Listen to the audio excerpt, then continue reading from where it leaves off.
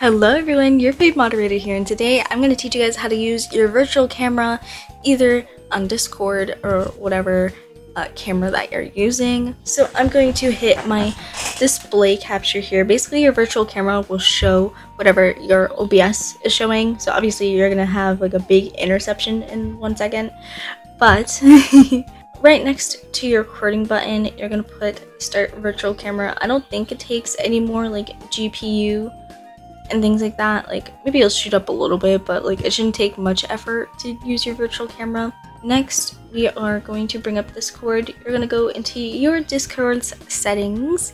I'm going to blur all this, but you're going to go into your video in camera, and instead of your normal camera you're going to put OBS virtual camera. Now you're going to join a call. This is just my private call.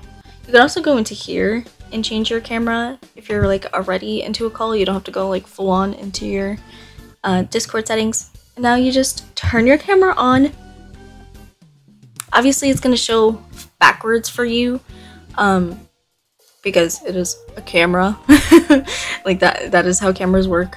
And yeah, whatever you're sharing on your OBS screen will show into your Discord.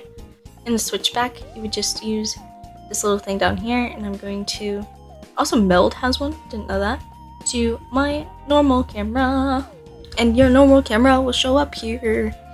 So yeah, that is how to use your virtual camera. It's very easy. And then just to turn it off, yoink, you're going to stop virtual camera, and it'll just stop. It'll just show like the OBS screen if it doesn't show up.